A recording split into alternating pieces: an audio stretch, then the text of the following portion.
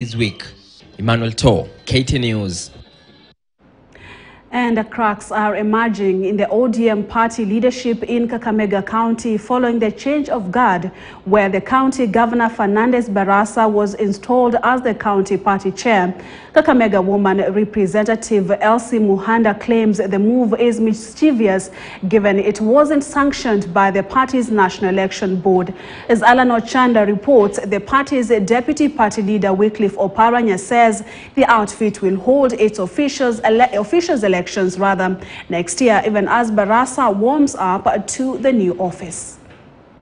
Orange Party has over the years enjoyed massive following in Western Kenya, more so Kakamega County, but the recent changes of the party officials at the county level in Kakamega has triggered a war of words between the party stalwarts. The outgoing county chair Moffat Mandela, who currently is the CEC in charge of sports in the county, on Friday, in the company of party delegates, announced he quit his position, and the county boss Fernandes Barasa was seconded to take over.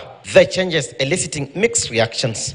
Lakini wanachama wote wameelewana kwa kauli moja kwamba sasa mwenyekiti wamepropose mwenyekiti wa chama cha ODM County ya Kakamega kuwa Mheshimiwa Fernandes Barasa. I want to accept ile uongozi ambao nimepewa na machairman wote ambao waliangalia katiba ya ODM which authorizes them to elect a chairman.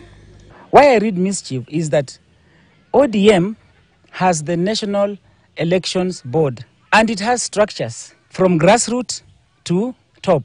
And before you stand as a chairman, first of all, it should be certified that you are a member from the grassroots.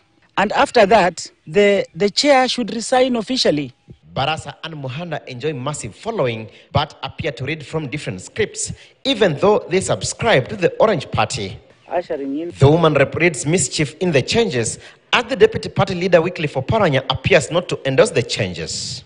Jana nilipigiwa simu na Baba Raila Amolo Odinga to congratulate me for being elected kama chairman wa ODM Kakamega County.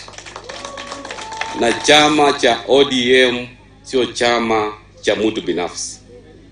This is a party which is the oldest party na ni chama cha wananchi. We need to resolve these wrangles before we go to any election. Otherwise, if we move the way we are moving now, we are going to break ODM into two here in Kakamega County. Wengine wakanipigia simu wakasema wamefanya uchaguzi.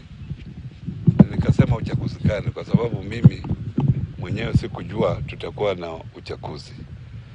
Na sitaki wale ambao wamepewa mamlaka watumie mamlaka hayo vibaya. ODM managed more than 50 civic leaders and 10 out of the 12 members of parliament in the recent polls, but the latter have remained tight-lipped on the changes, even as MCS come out in support of Barasa. We, the grassroots elected leaders of ODM party, support Governor Fernandes Barasa as our chair. He meets the requisite qualifications. Sisi tunataka tumuombe Mheshimiwa Gavana ambaye aliondoka, Mheshimiwa Oparanya, kwamba aheshimu yale members waliamua jana. Yeye ni kama baba yetu. The party will hold its officials elections next year. Alan Ochanda, KT News.